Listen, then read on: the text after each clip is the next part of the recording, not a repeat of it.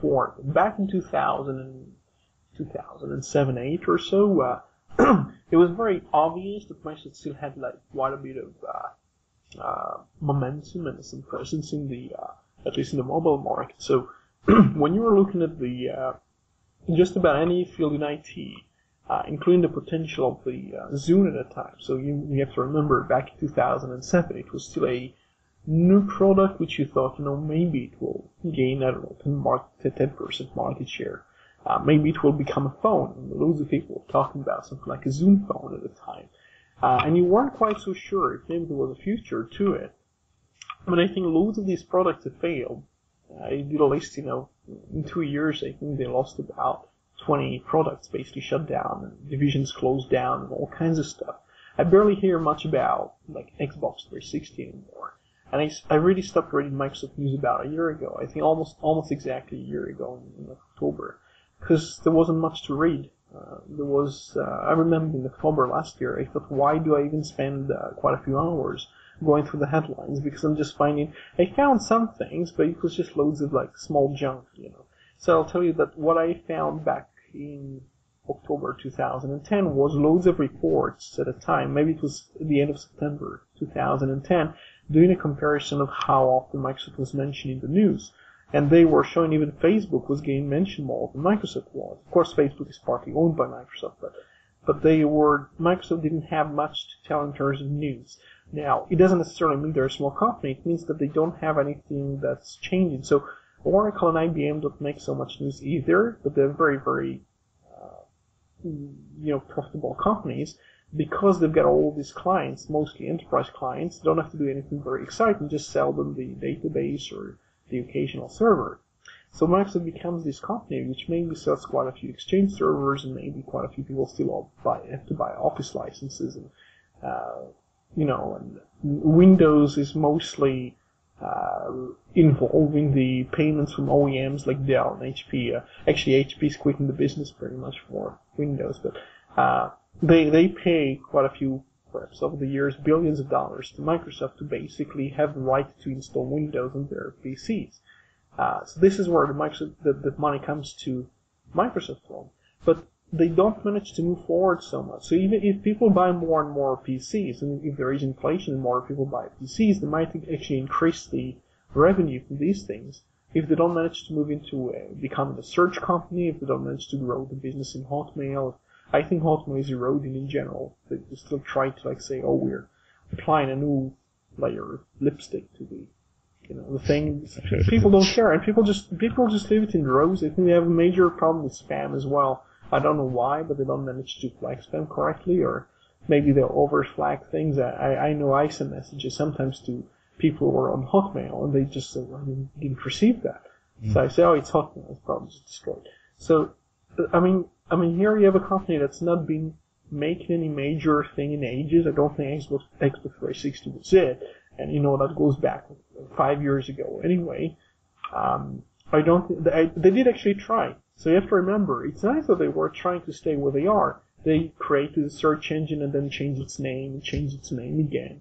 And they made a phone, and they bought a phone company, at the time, not a trade phone company, but a phone maker called Danger. So they had, you remember the Sidekick? You never hear about it, do you? No. I don't think T-Mobile is even stocking. I think they completely dumped the thing, but I don't follow Microsoft News. I don't really know the status of this thing. Silverlight is dead. So Silverlight was supposed to be the future of the web, Microsoft videos. And there used to be this thing called Soapbox, which was supposed to be the YouTube of Microsoft. That shut down. I've never seen a single video from Soapbox. I've never seen anybody actually uploading anything to it. I mean, for me, a turning point in Microsoft's strategy, or Microsoft's admission of defeat, was the Live Spaces fiasco, where all their refugee bloggers that were on Live Spaces, when they were told the service was being disbanded, had to go over to the Linux offering of WordPress. Mm-hmm. And I think Microsoft were very, very lucky that they managed to sign a deal or form some sort of arrangement. WordPress actually wanted to accept something that was like 99% spam. But Microsoft said it had, was it 30 million blogs? And the estimation was that about 99% of them were just spam. Well, I mean, the thing was, Microsoft were very lucky that WordPress was so accommodating in allowing an easy transfer over from Live Spaces to WordPress. I believe that there was some sort of... well, it works well for automatic because they get more users and more advertising. Having said that, though, if WordPress had just stuck to its guns and not offered that facility, then I think there would be a natural migration anyway to WordPress, because where else could they go, really? WordPress is seen as one of the definitive blogging services on the net, I think. So I recently read I'm not sure how accurate the statistics are, but it said I'm not sure if it was 13% or 20% of the new sites or the new domains, or maybe it's active sites, or I don't remember the definition, would run WordPress as a CMS, either for a blog or for a commercial site. I personally have created quite a few sites with it recently for clients as well. It's really easy. It's really become quite the only main competitor now is Drupal. So Drupal is more of a CMS. They're not exactly the same. Like, one of them actually markets itself as a blogging platform. The other one is more if you want to build a commercial site. But you can achieve both things with both pieces of software. And I think both have a very similar business model as well. They allow you to do the hosting with them for you could do it for a fee as well. They can do the hosting for your site, or they could host your blog in their domain. And that's just a way of trying to give different levels of support for people. And I actually remember, because I've been with the WordPress community since 2004, and quite actively involved in betas and everything, and code and patching and stuff. And it was around 2005 or 6 when Matt Mullenweg was working on trying to build an umbrella around the company and then making WordPress.com, which would be a multi-user, based on WordPress MU. It would be a multi-user platform, one among many, which would start to absorb people and basically put a central place for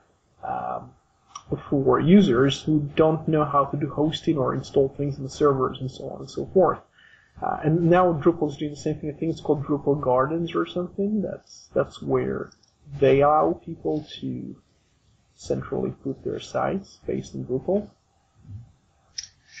Well, we have one other topic before we go to another music break, and that's going to be Amazon Tablet. And Roy, I hope you've got the facts and figures for this one, because whilst I've been reading it, I haven't got the finer points, so I'm going to be relying on you yet again. I think the main sort of talking point if you look at most articles, I think they speak about the price. It's $199, which isn't very new. So quite a few tablets would strive to have the 1 as the first digit, so it'd be 199 or 189 or something like that. But this one is supposed to be a book reader and also a bit more. And so I think Amazon had a very nice, compact and light and very energy efficient thing for reading books before, but it was increasingly perhaps facing competitions from people who offered for about the same price a tablet that would be more than just a book reader and also have color and all kinds of stuff. So they had to evolve a bit, and they created this tablet which they would use then to give you books with DRM. So, but in this case, they actually say it's fine for you to jailbreak things. So if you just want to buy it as a tablet and install something else on it, I think most people would not know how to do that. But if they want to do that, that's fine. With Amazon, one of the things that should be mentioned though is Amazon does pay Microsoft for Linux and Kindle. So I suppose that in Kindle Fire, or this tablet, it's going to be also a slight concern. I don't know how much they pay, and it's coming to the point now, and it's, I think, almost half the major companies that sell something that's based on like Android and Linux. Well, I suppose there isn't much Linux out there that's not Android if it sells by the millions now. Almost any company that grows big, and even in the case of, I think Amazon used to base the Kindle on something like Linux 2.26 or, sorry, 2.6.26 or something like that. Very old version of Linux, which is very expensive and very complicated to maintain, especially for security purposes too. So they wanted to move into something that's the equivalent in some sense to Wind River and Monte Vista and all these embedded platforms that do all these things for you and try to standardize make a system that's embedded that's easier to manage. So in this case, they moved to Android. And more companies that used